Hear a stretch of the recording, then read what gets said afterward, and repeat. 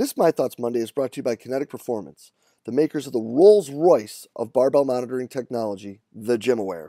Guys, in season training, we rock the GymAware all the time for quite a few reasons. The first, of course, is just that, the ding.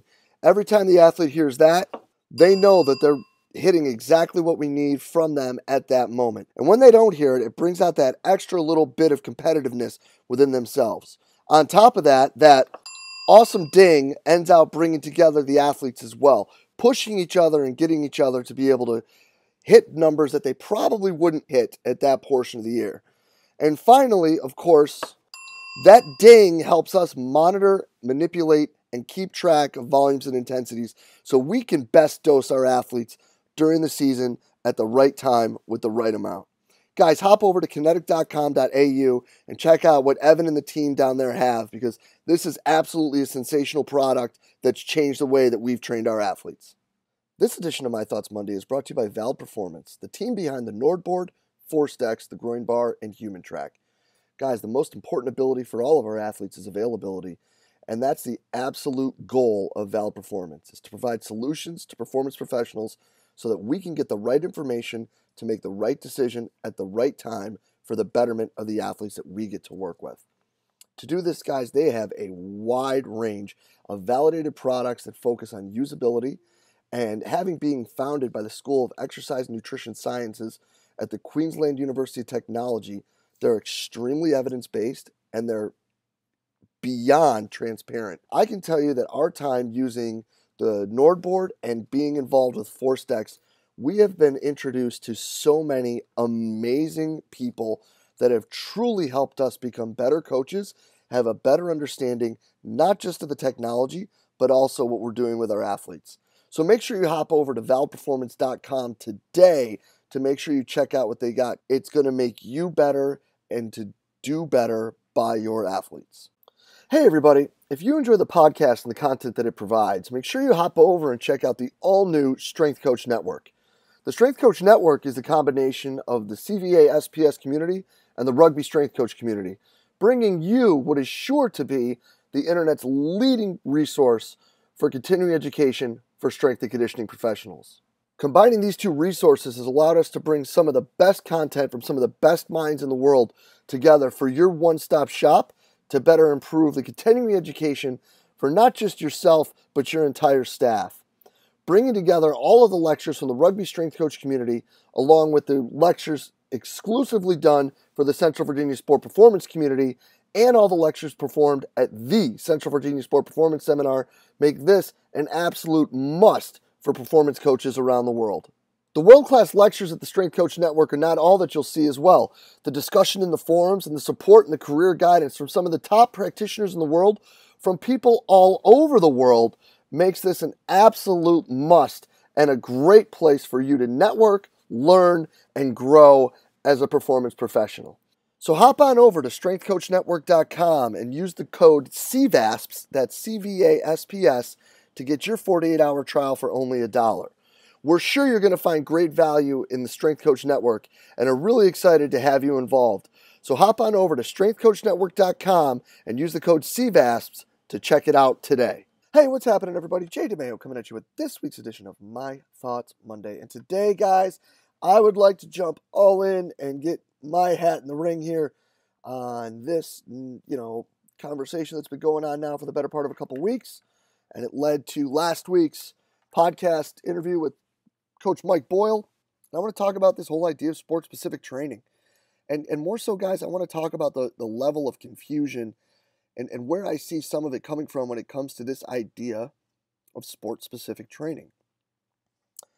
Now, I think that it really boils down to the fact that there is some form of confusion when it comes to three different terms and whether they're synonymous or not, or even opposites. And those three terms are sport-specific training, obviously, functional training, and what the theory of dynamic correspondence actually means. I'll get to sport-specific training last because that's where a lot of these issues and this confusion stems from.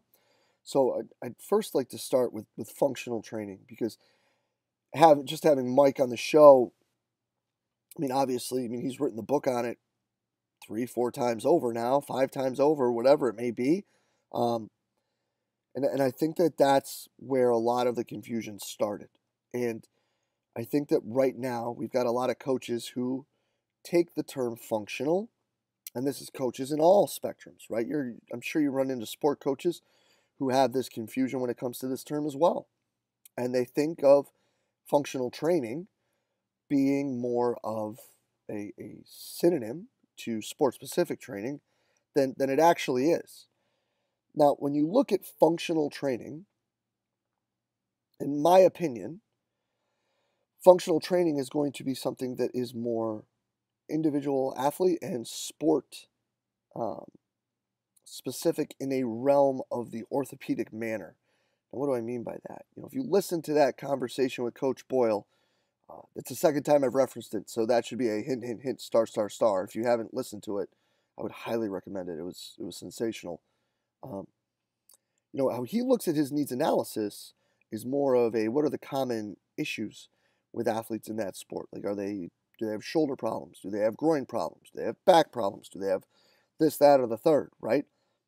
And then designs programs around where these issues are in order to help decrease the likelihood of those issues showing up with that individual athlete or that team or group or whatever it may be. It makes complete sense, right? Because the greatest ability an athlete can have is availability, right? So if we're going to have these kids do all this work, let's make sure that we're sitting here and we're building off these things and we're making sure that they're going to be healthy, right? So if you've got a kid who has a history of ankle problems coming into you, you probably want to do more stuff to take care of their foot and ankle or look at what those problems are and help correct them. As we all know, we can go on and on about if we ever correct or not things, but looking at things in that manner, are we going to be able to provide the athletes the ability to be more available for their sport? Okay. It's a different needs analysis than what someone who would follow the theory of dynamic correspondence would probably follow, right? Verkhoshansky's theory, dynamic correspondence, talks about, basically the movement of the right joints at the right time with the right speed and the right contraction with the right muscles, or parts of the movement. And this is where someone like a biomechanist like Dr. Yesus does a sensational job, right? Where he's broken things down and reevaluated how we all do lunges and reevaluated the pawing action of running and how we can do that better. And some of these exercises do fall under that functional, if you may, umbrella when you're talking about like the paw back. After you go back and you review the interview we did with Dr. Heiderscheit, he talked about the hamstring pulls mostly occurring right at that stance phase. So we want to strengthen that action, right? Coming through and doing those things. The knee drive, Cal has talked about, and Doc is talking about ad nauseum that the hip flexors activity is when you're behind the body, right? When you're sprinting and running. So looking at those things and those exercises, obviously, thanks to Doc for building those things. But you're looking at more of a performance-based preparatory action versus a longevity and preventative needs analysis.